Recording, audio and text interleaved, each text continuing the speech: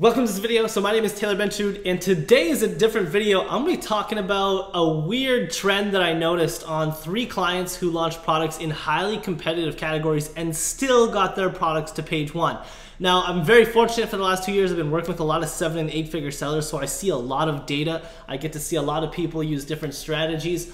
And this is one that's, I don't even think are the clients that successfully launched these products and got to page 1 in these highly competitive categories even know the reason why they were able to do it. But since I've seen it now across 3 accounts happen, I've started to notice what it is. So let's talk about how they were able to do it, why I think they were able to do it. So example, they took products, and this is in 1, the supplements category, 2, this is in the fashion category, and 3 was the outdoors category. Now I can't obviously say the products themselves, but I can tell you the categories that these products were in. So the only differentiator was the fact that their price was about 2 to 3 times greater than everybody else's on the market. That was the one trend that I noticed between all 3 of these successful launches. Now, I don't recommend you go out and launch and raise your price 2 to 3 times. I think this was successful for them because they do good listings. Their listings, however, weren't any better than the rest of the competitors on page 1. Again, we're talking about ultra competitive, like testosterone booster is a pretty competitive product. Like imagine going in and getting to page 1 on testosterone booster, that keyword, okay? I mean, you can't really make a much better listing than everybody else's. You can try to differentiate yourself, but it's not gonna be 100 times better, okay? And your product, it's gonna be likely the same unless there's some unique, amazing formula that was on Dr. Oz or Oprah Winfrey. I'm talking about regular products. These were regular products that they launched, and their listings were good. Their titles, obviously these are 7- and 8-figure sellers. They know what they're doing.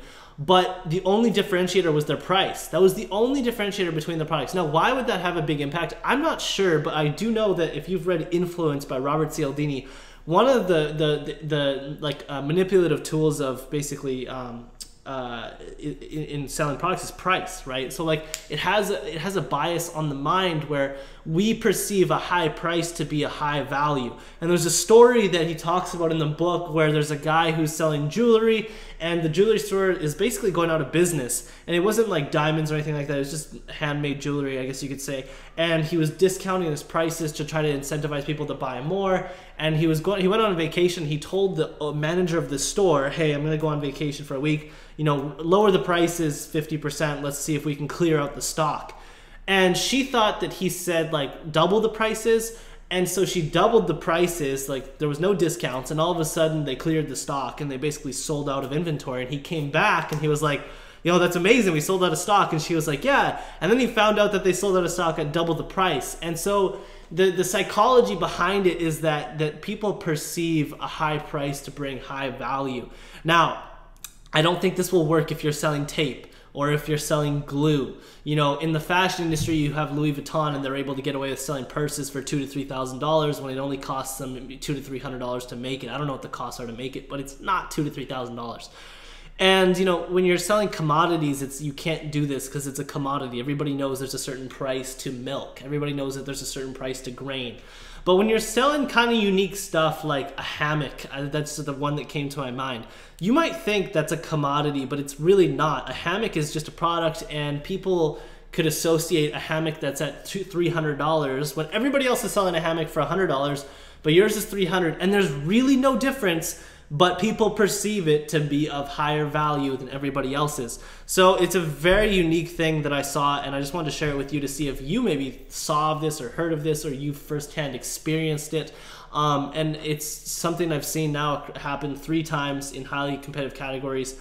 I've seen it happen other times in lower competitive categories with clients, but it never really struck out to me. And I think part of the reason why it's also really successful is because when you have a 70 to 80% margin, you can spend so much money on ads. Like we were spending, I couldn't spend enough money because with these clients, it was so successful. The ads ended up being really profitable because it was, 40–50% ACoS, which for most people is unprofitable, but for them, it was still really profitable. So we were able to just do rapid fire testing on the keyword research and the PPC because we're sitting on 74% margins or 78% margins.